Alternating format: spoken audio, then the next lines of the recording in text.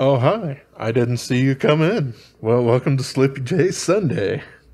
And today I'm looking at probably one of my favorite slip joints I have in my collection so far.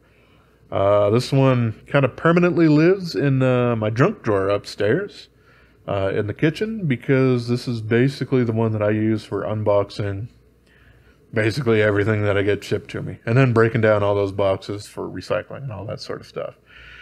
So yes, this is, if I didn't say it before, this is a TS123. This is, as you can see, we got titanium for the scales here, but we also do have basically copper inlays on both sides. Really, really attractive kind of look to it.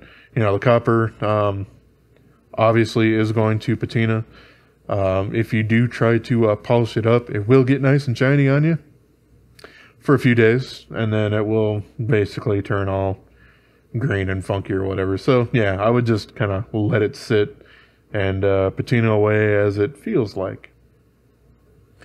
But yeah, this guy's got a matchstick pull on him, which is really easy to use either way. No problem kind of grabbing onto him. Very, very nice spring tension. It's not super difficult. I would probably give it, I don't know, like a 5.5. Does a pretty darn good job of keeping it open, but yeah, very, very easy to close one-handed if that's what you're looking to do and purposefully. So yeah, this is a Wong design. And yeah, it is an M390. There we go. Yeah, you can kind of see that very, very tiny there at the backside of the blade here. This one does have a pocket clip on it, which is kind of neat. You can remove the pocket clip, but you're still going to have this screw kind of sticking out there, so yeah, you might as well just kind of leave it on there. It does a very good job of disappearing in your hand and not really causing any kind of discomfort or hot spots or anything like that. So very, very well thought out. And we do have a lanyard loop here on the back, which is, you know, I certainly can't really be sad that it's there, especially when it's hidden in the back and doesn't really cause any problems ergonomically. But yeah, this thing doesn't come with a belt sheath or anything like that. This one does have a pocket clip though, but they do make some pocket sheaths that will work with these guys. I haven't seen them listed on eBay for a while, but I did pick one of them up. I ended up shoving that clipless G10 Tonto and maybe the TS69, I don't know, but that was the one that I ended up throwing in there. But yeah, they are available from time to time and fairly affordable, somewhere around the neighborhood of 10 to 12 bucks, I think, something like that. But yeah, as I said, this one basically lives in my junk drawer upstairs, so I can open it up and pull this guy out. And I did kind of get a little bit used to that because we do have a box opener up there. But those blades, and it really doesn't matter what brand I actually get, they will get through, I don't know, 2 or 3 boxes maybe. And yeah, then I need to flip them over because they're dull, and that's really annoying. I haven't really tried much to strap them back up. But yeah, I do end up cleaning the tape glue off, so that's not really the issue. They just kind of suck, and this is you know, much better. So that's what I like to use. We have well, let's see, what do we got going on for blade length here? Well, I'm on millimeters, so how about if we go ahead and do that first? As you can see, this one is actually pretty darn thin as far as blade thickness goes, at like about 2.2 millimeters, which is also one of the reasons that make this one of my favorite ones, is because it's very, very slicey compared to a lot of other TwoSun slip joints, Wong's included for most of those, of its, you know, usually having like 3.8 millimeter thickness in the back.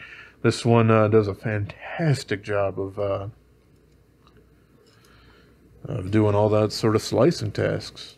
And yeah, let's see. We got Yeah, just under 3.2 inches. So very, very usable. And because of that, the handle is very, very nice and comfortable. Perfectly fits my larger than usual hands, just perfectly. Very, very neutral. We do have a bit of a curve kind of going out there. Little tiny bit of a beak here on the back end, but when the knife is large enough, I actually do like that quite a bit, rather than it kind of tapering off that way. It gives me something to have my pinky really grab onto rather than to slip off of all the time. But yeah, this guy, well, here, how about if we look at its thickness real quick here? Yeah, it's thinner than a PM2. All right, so like 0.45 almost of an inch. But as you can imagine, with it having solid titanium and copper scales on it, this guy is probably not super lightweight.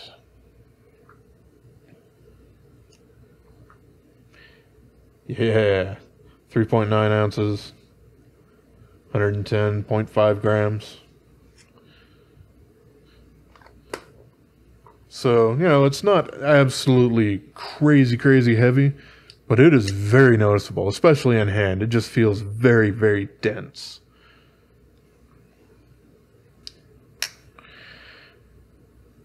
And, yeah, I mean, there's really not a whole lot else to say about this thing. It's got a nice high flat grind. I appreciate having a flat reference point there. Just makes sharpening just a little bit easier.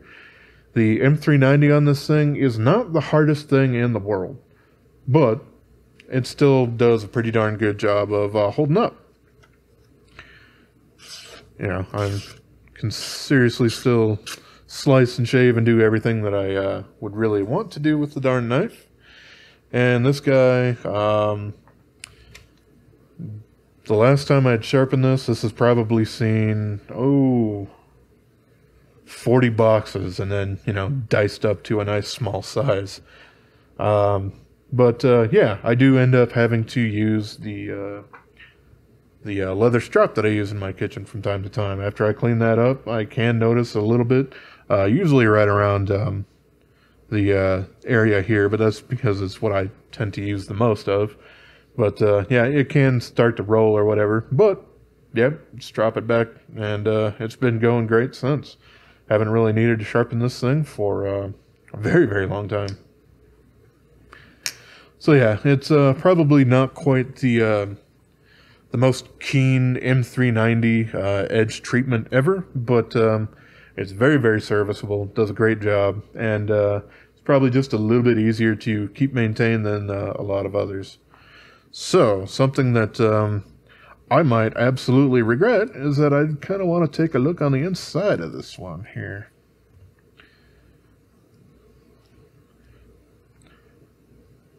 Now, unless I absolutely have to, I don't really want to remove the blade from its spring.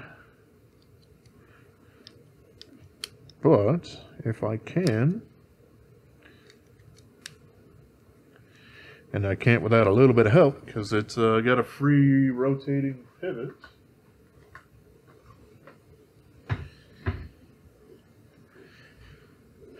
Alrighty.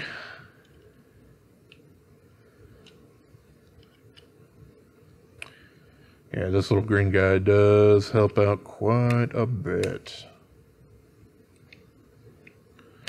when you really want to disassemble something. Even though the knife, like this one, is probably screaming, "No, leave me alone, don't open me." It's still going to happen.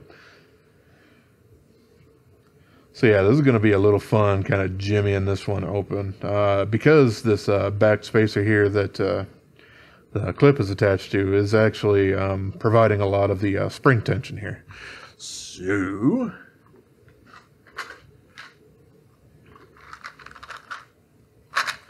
let's see.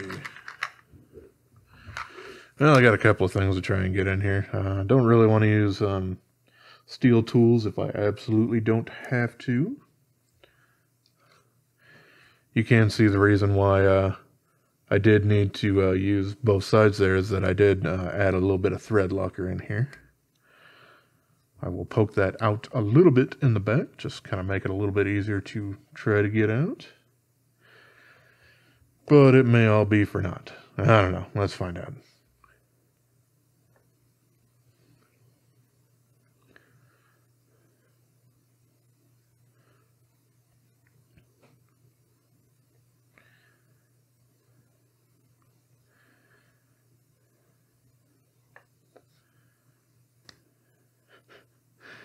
You know what? I think I'm probably good trying to not disassemble this then. Now I certainly could, but you know, obviously it does have hardware to be able to do that with. But yeah, I think it's just probably in my best interest not to do that on this particular one here. Something I guess you can kind of point out a little bit is that you do have some screws here for kind of holding on the copper inlays there, and these are absolutely seamless. Like, I can't really feel anything like that, even dragging my fingernail over it. So that's perfectly good to go. But because of that, these things really aren't designed to be removed. They are very, very much press fit, especially because copper itself is a little softer than a lot of other metals out there. So, you know, this one probably wouldn't be a prime candidate for doing some anodization work. But it could look kind of neat next to the copper and everything there. But you're going to run into a lot of difficulties trying to put all of that back together. But speaking of which, I suppose I shall actually throw these things back together. Sorry for the cock tease, but yeah, I just don't think it's probably in my best interest to fully pull this guy open. I do have the pivot just a little bit tighter than I would like it, though. There we go. Yeah. So, as I was saying, much earlier in this review, that I think the pull on this guy is probably right around a 5.5 for me. However, I have heard other people have some reviews and opinions on this guy, and some of them have complained about having a very, very strong spring on them. So, yeah, as far as your tension, it might vary just a little bit. This one's not super, super old. Let's see, man, I want to say I got it probably somewhere around March of last year. So, yeah, I've had it for a little over a year. And that certainly wasn't when these were brand new, but that's when, you know, the next set kind of came out, which is when I was really starting to get involved in picking these things up. And, yeah. So, as I was saying, this one in its current state and everything, one of my absolute favorite slip joints that I have in my collection, and one that I use, at least several times a week for just opening up, mail, packages, all sorts of good stuff like that. It does a fantastic job with everything that I've thrown at it, and while the M390 is probably not the absolute hardest thing in the world, it does seem to hold that edge for a very, very nice long time, and is pretty easy to strap back into true, which, you know, some really, really hard M390 is pretty difficult to actually achieve. So, yeah, there you go. This is a super nice and slicey slip joint from TwoSun, which isn't exactly the norm for them. But I absolutely appreciate it, and this is a fantastic knife. So yeah, that's everything I got to say about this one. Again, apologies for the disassembly cock tease, but yeah, it's probably just gonna be a bad time having me actually try to get that scale back on there. So yeah, either way, I mean, I will say this has phosphor bronze washers on the inside of it. And yeah, Super nice. It's got a blade stop pin, so you don't have to worry about any kind of blade wrap happening with it. So yeah, I will finally shut up now and leave you back to whatever you're doing that's probably much more interesting than this. So, as always, I appreciate y'all for watching. And hey, I mean, if you've made it this far, if you're actually interested in what I'm doing, you can go ahead and give me a little subscribe or a like, or leave a comment, any of that sort of stuff. You can tell me I suck. Not something I haven't heard before in my life, so... Yep, alright, as always, I appreciate y'all for watching. Have yourself a wonderful rest of your day, yo. Subscribe.